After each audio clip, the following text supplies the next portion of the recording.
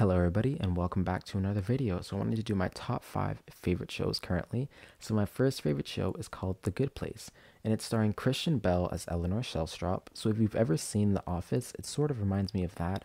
It has like a heaven and hell based concept. So it stars Christian Bale, like I said, as Eleanor Shellstrop. So she wakes up in The Good Place. So it's this world's version of heaven.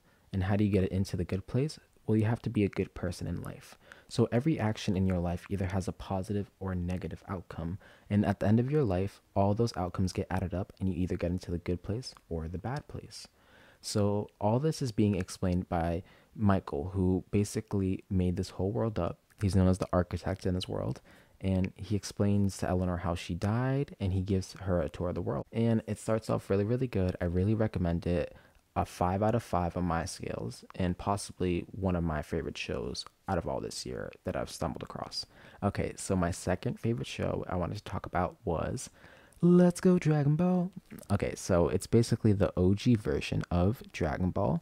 So it starts off with Goku-san, Goku, the guy. But anyway, this is Kid Goku, and he's basically in the forest just fighting off animals, just trying to get food. He meets Bulma. So Bulma is a city girl and she has all this futuristic technology, and Goku has lived alone for a long time and he was in the forest. Like, he doesn't know of any new technology. And especially if you pull out a capsule thing that if you toss into the air, it can turn into a car, a house, a boat, whatever you need. At first, Goku thought she was a witch and she got like black magic, but then they figured things out and she explained to him, and still didn't really believe her at first until they started going on more adventures and he started getting more experience of the actual world and just getting stronger and stronger. So it's a really good show. Sorry about that. But it's a really good anime show if you just want to get started off. Both versions, the dub and the sub versions, are good. I do not hate on people who watch either one. You can watch whatever you like. Either way, you're enjoying that anime content. The next show I want to talk about is Lucifer. So Lucifer is a show. It's like a detective-based series. So it's based off of a DC comic, Lucifer Morningstar, who is the son of the DC's world's version of God. And he is the strongest people in all of the DC's universe. But then they bring him to the TV world. He's not as strong, but again, he is still pretty strong. He's bulletproof. He can't really die. He's immortal. But anyway, they doled him down a lot for the TV show, like they do for a lot of superheroes in general. But this is not really a superhero-based show, so that's why I kind of put it out there. If you really don't like superhero shows, I'm trying to like do things that are kind of like user friendly. You kind of just can watch it without having to love too much of that genre. But anyway, you have Lucifer, and he's basically a club owner, and he meets this detective, and they start, they become friends, sort of at first. It takes a little bit of time. It's sort of rough, but it's another comedy, and it's really, really funny, and you guys should watch it. Okay, the next thing. The next one.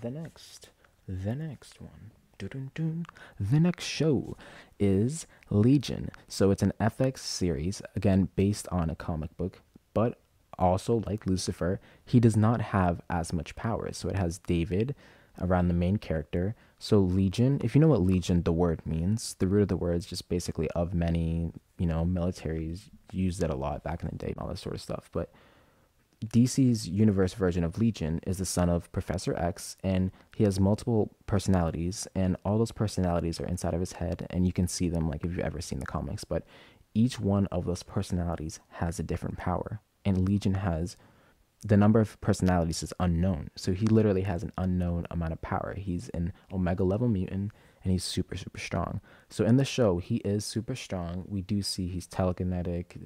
Try to spoil too much of his powers because it's gonna kind of spoil some of the plot points.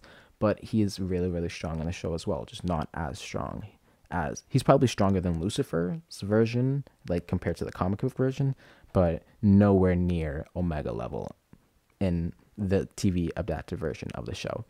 But David starts off at a mental asylum. He gets visited by his sister. It's his birthday. If you like Audrey Plaza, she's also in this show.